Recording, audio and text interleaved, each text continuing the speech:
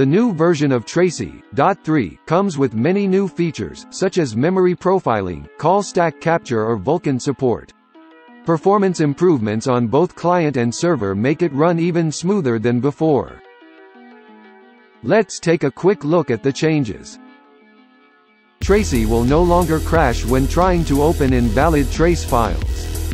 An upgrade prompt will be displayed when trying to open incompatible file.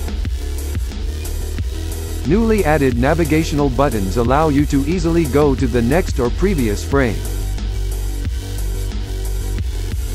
Zone analysis using the zone info window was previously lacking the undo function. Now this has been fixed with the introduction of a go back button, which returns to the previously viewed zone. Another new feature is the statistics button, which displays general behavior of the current zone in the Find Zone menu. The message list has gained a visual uplift and now also displays the originating thread of each message. The statistics menu previously displayed zone execution stats including time of the children. The children execution time can be now excluded, which shines a completely new light on the data.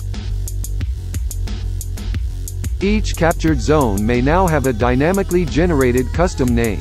This allows much quicker inspection of the timeline, without the need to check each zone for custom user text.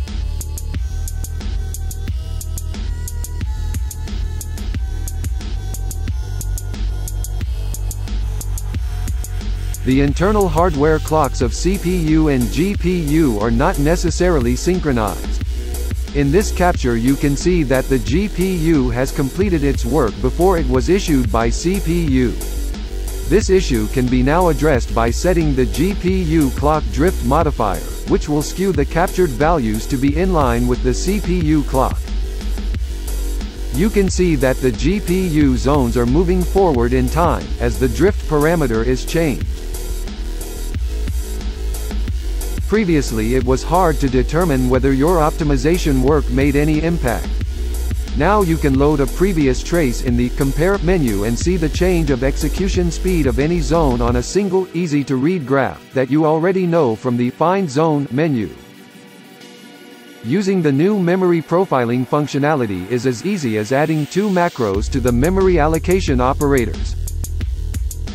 Doing so will enable automatic generation of the memory usage plot. Note that unlike the ordinary plot, this one will display memory event data in a tooltip. Clicking on a data point will open the memory window with detailed information about the memory event. This menu also displays a list of active allocations. Oops! We're leaking memory. The last feature here is Memory Map View, which shows a graphical representation of process memory. We will now use the Restrict Time option to go back in time. The purple line in the middle of the timeline view indicates the point at which the memory map is displaying data.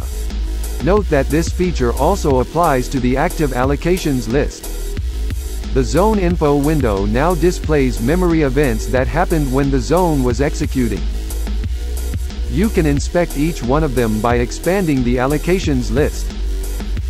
Tracy can now capture true function call stacks. To do so, you only need to use an alternative zone scope macro, providing the maximum depth of the capture you want to perform.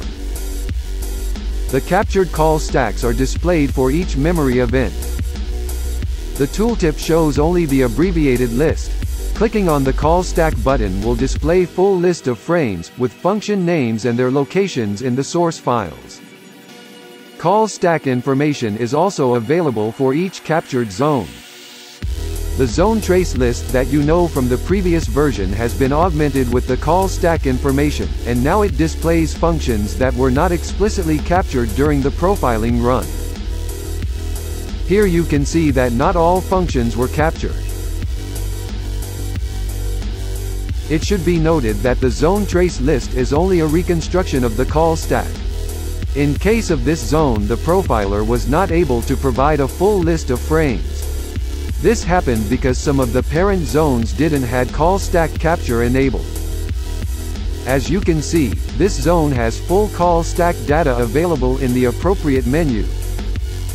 The full list of changes in Tracy Profiler version 3 can be seen at the following address.